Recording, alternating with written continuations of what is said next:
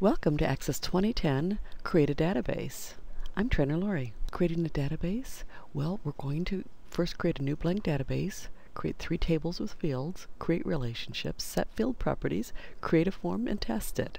All the steps to creating a database from scratch. So the database that we're going to create is a vet's clinic. It's one vet, and we want to keep track of their customers. So the first thing you want to do is think it through. I would guess that it's going to take about a week of think time to be able to create this database, but I'm going to give you some help today, of course. And so we will ask the question, one blank has many blanks, and our goal is to fill in those blanks, and those blanks become the tables. For example, one customer has many pets, and so customer and pets becomes a table. Each one becomes a table. And then I could probably say one pet has many visits. And then we would have 3 tables. So that's what we're going to create today. 3 tables. One customer has many pets, one pet has many visits. And this is database theory. I have other classes on database theory if you don't understand this concept. Then we'll go to File, New, Blank Database, and we'll give it a name. I'm calling it My Pet Project, and then hit Create. We're going to add 3 tables with fields, and just for your information, a table is the same as an Excel worksheet, and a field is the same as an Excel column. So that's what we mean by tables and fields. The first table we're going to create using application parts, which is a pre-built table essentially. So we'll go to Create Application Parts, and there's one in there called Contacts. Even though we want customers, it's pretty close. So we're going to just make some minor changes and use these quick start tools. So when you go to Contacts, you can see it says company, last name, first name, so you can see exactly what it looks like. Right-click on the table name and rename it. So instead of it being called Contacts, it will be called Customers. So rename the table to Customers. Then our second table we will import from Excel. So if that's the way your tables are already, you'll do the same thing. So this is what it looks like in Excel, and you can see it has field names, and it has at least 1 row of data. You should have more than one, but the first row should contain headers, and the second one should contain data. And that data should be complete. Make sure there's something in every field. Then we'll go to External Data, and then choose Import from Excel.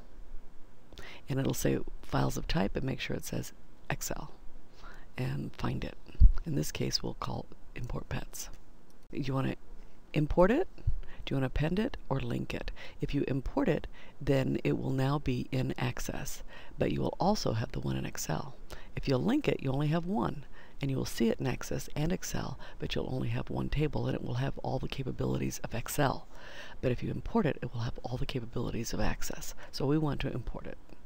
When we import, it's a 5-step wizard.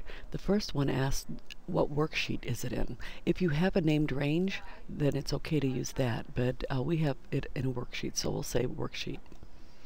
Then it asks, does the first row contain column headings? We were sure to do that. Make sure that they're bold so that it does know that you have column headings. Then you can choose if you want to import or not import, and you can change the data type right here. Then, because Excel does not require a primary key, but Access does, we want to let Access add a primary key. Then it says, what would you like to call it? We'll call this Pets.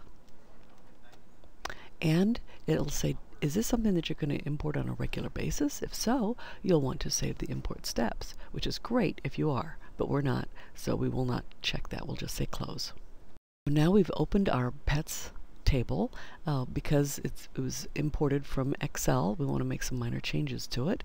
So we'll go into Design View and simply right-click on the table name, choose Design View, and we're going to change the field name ID to Pet ID. I think it's important when you name your, especially your primary keys, that you name it after the table. Naming convention is very important in Access. In other words, how you name things. We're going to right-click on the field name, pet name, and we're going to insert some rows there. The first row we're going to insert is Customer ID. We want to make sure that that's there because that is the foreign key from the customer table. And make sure it's a number because Customer ID in the customer table was an auto number. That means it must link to a number. So this data type will be number. then close and save. Now our third table we're going to create in Design View. So we've created one using a template, and we created one using Import, and now we're going to create one using Design View. So we'll go to Create Table Design, and notice it is a table with nothing in it, so you have to fill in the blanks. So we're going to start typing. And first we'll have a primary key of Visits ID, that's our auto number. And then Pet ID, that is our foreign key from the pets table. And that's number because it has to link to a number if it's an auto number. The visit date, which is a date time field. Total amount, which is currency. And invoiced, and you might even put a question mark after invoice because it is a yes/no question. Make sure that you click the primary key next to Visits ID.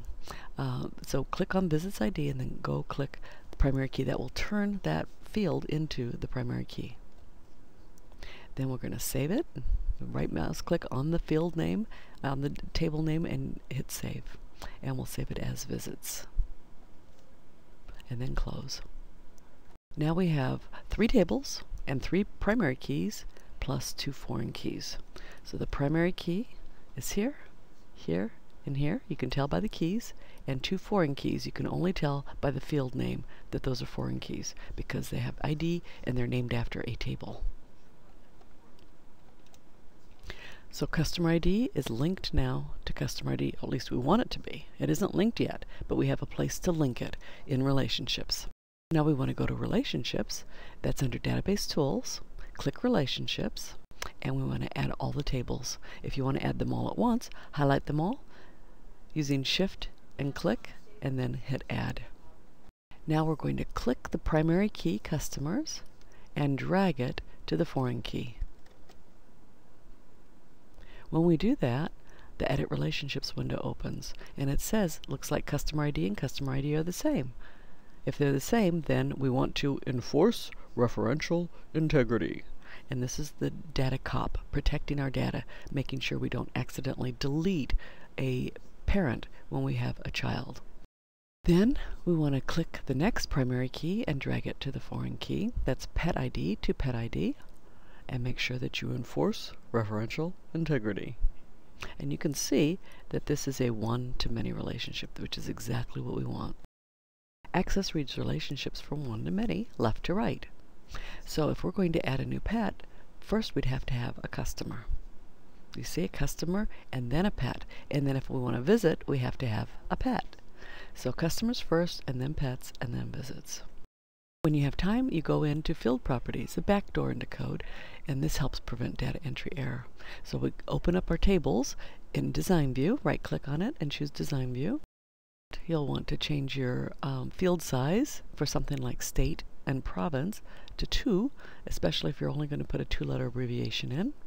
And also put in a default value. For example, if all your customers are in Florida, then you would want to put a default value of FL in. Notice default values are always in quotation marks. But that means every time you have a new record, it will put that default value in for you. Of course, you can always type over it if you want. You can even change the default value anytime you need to. Under the Visits table, you might want to change the currency under total amount to having 2 decimal places. You can put a caption in it, and we can have a default value of 30. It's always going to be a $30 fee to go in. If you want a default value for the date, in other words, today's date to always appear, then we'll go to Visit Date, and under default value, we'll put in equal date, paren, open and close parentheses. And that will automatically put in today's date. And now in the Pets table, you might want to go to Type of Animal and make a lookup wizard. When you choose Lookup Wizard, you can have a list of the kinds of animals that might go in there. So because we don't have a table with that in there, we will type in the values that we want, and then you have to choose one column and type in the number, and make sure you only use tabs in here. If you use Enter, you will automatically move to the next step of the wizard. And then give it a label and click Finish. Now to create a form, we click on Create, and make sure you're clicked on the table first, Customers table, and then Create Form, and it automatically creates a beautiful form. Now we could make some changes to it, but at this point it's perfect. It's exactly what we want, so we'll just save it. Then I recommend that you add at least 3 records to test it. So add a customer, and then You add a pet down below, and then once you've added a pet, you can click the plus sign to add a visit. That's all this time. If you like it, please click like. We'll see you next time. Thanks.